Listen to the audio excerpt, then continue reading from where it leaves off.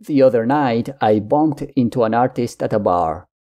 Staying true to form, I kept my dark secret under wraps, my love for math. Avoiding that topic wasn't too tricky since my professional life isn't exactly a math-fueled roller coaster. In her eyes, I was just another soul navigating the dystopian world where making a living means juggling gig economy side hustles. She probably figured I supplemented my lackluster income through food delivery, chauffeuring folks around, churning out so-called content, attempting to monetize my passions by peddling crafts, or even selling a course on how to balance spoons. This artist, let's call her Madeleine for the story's sake, wasn't entirely wrong. Like countless others, I am on the optimistic journey of hoping my passions pay the bills. However, as things stand right now, I have no job or perspectives. And yet somehow, I know that during this mating dance, presenting myself as such a skill-less loser would be far more beneficial than presenting myself as a mathematician. As it turns out, I was right, as my lovable loser attitude was enough to convince Madeleine to come back to my place to check out my etchings. Unfortunately, at my place, she noticed a couple of math books on my night table. Without giving it much thought, Madeleine inquired whether I was any good at math. Aware that I was treading on dangerous waters, I nonchalantly told her that I was okay at math, which prompted her to declare her hatred for math and all it stood for. Putting my man persona before my mathematician side, I should have just agreed with her and changed the subject to something more pleasant. However, in my typical self-destructive fashion, I went all in, insisting that she couldn't hate math because she didn't know what real math was all about. I proceeded to explain that whatever she learned in school was so far removed from real math that calling it math was a sick joke in a world inundated with doublespeak. What are your thoughts on my attitude? Is school math real math or not? What does real math mean to you? Do you, like Madeleine, harbor a hatred for math? To my surprise, instead of making a quick exit, Madeleine not only found my passionate speech attractive, but she even asked if I'd be a good host and show her my bedroom. However, rather than letting the whole math discussion fade away, I whipped out my blackboard and dove into demonstrating what real math was all about. How would you explain math to someone who isn't a fan? What's your strategy for convincing them that there is real value in math? And for those who find themselves on the hate math team, is there anything someone could say to reveal the beauty of math to you? Madeleine's only brush with math was in high school, and she despised it to the point that calculating tips at restaurants triggered her. Could my charm and pizzazz bring her back to team math? From my perspective, math is a unique form of art capable of evoking wonder, anxiety, amusement, frustration, catharsis, and even epiphanies. While seasoned mathematicians easily sense the beauty in their craft, conveying it to the uninitiated is quite the challenge. The education system does such an excellent job of destroying real math and replacing it with a corrupted version of itself that I don't blame any more people for hating what they think is math. As a matter of fact, I also hate that fake math, and I hate that it has replaced the real thing. Like many other hard real-life problems, the solution here is pretty simple, but implementation is mostly difficult due to preconceived notions. We just need to stop making math education mandatory. I'd go as far as to say that we should simply stop teaching math at school. As with most great ideas, this one would be considered crazy, stupid, and ridiculous by most people. But what if you stopped teaching math at school? Basic math skills like calculations would then be taught by the areas that actually used them.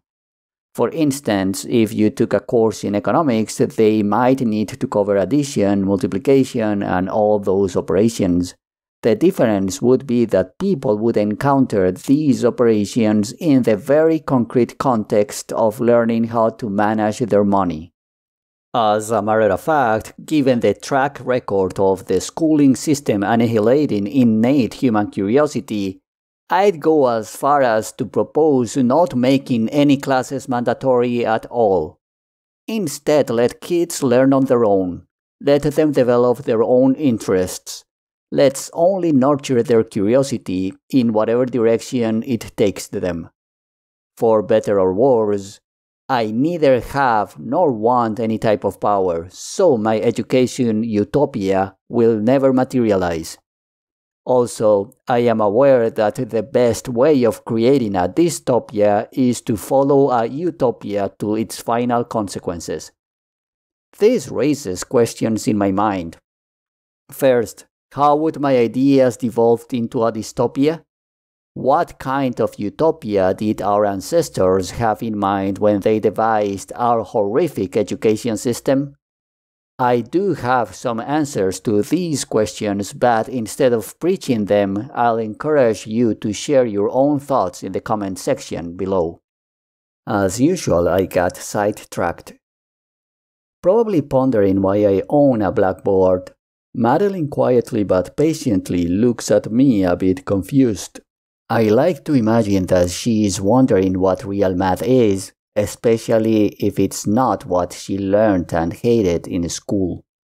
But for all I know, Madeline might be thinking how to get out of this uncomfortable situation. Let's consider the following starting definition. Mathematics is the art of abstracting patterns out of any part of the human experience.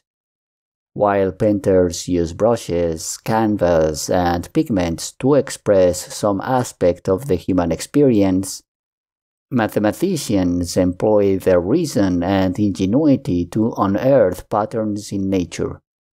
The so-called mathematics you encounter in school is formed by some of the most boring and trivial patterns imaginable. However, the realm of mathematics spans much further.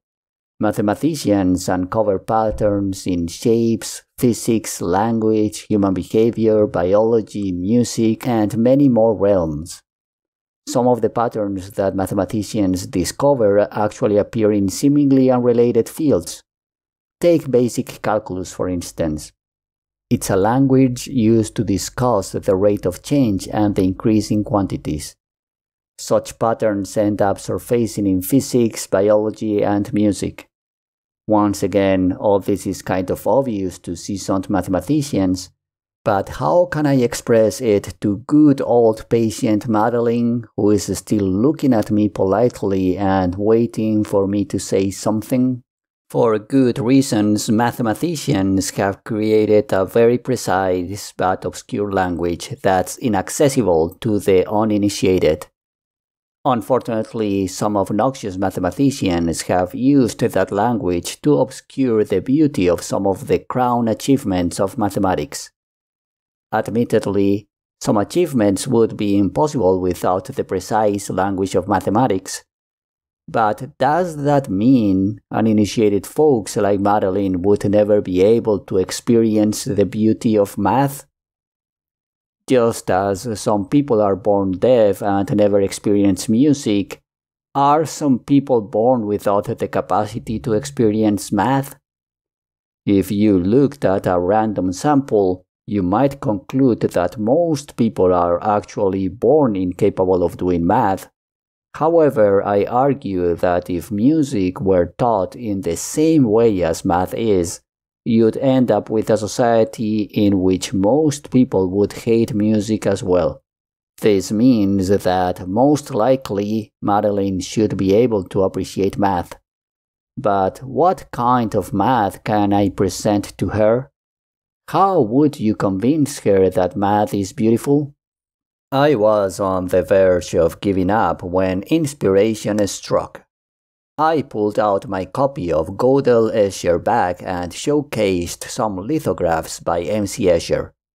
Madeleine enjoyed some of the lithographs, and she listened patiently and even somewhat enthusiastically to my explanations on how those artworks were related to math. For once, one of my dating adventures didn't end up in complete tragedy. Although I might never see Madeleine again, I consider it a win when my dates don't conclude with me getting slapped. As a matter of fact, this story has a kind of cute ending.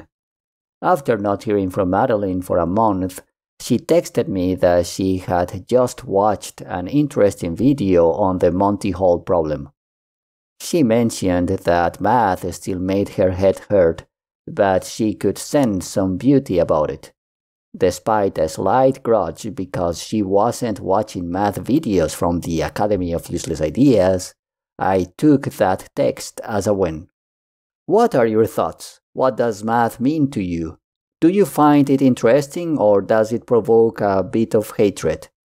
Whatever your take is, we'd love to hear it in the comments section below. Stay curious, and until next time.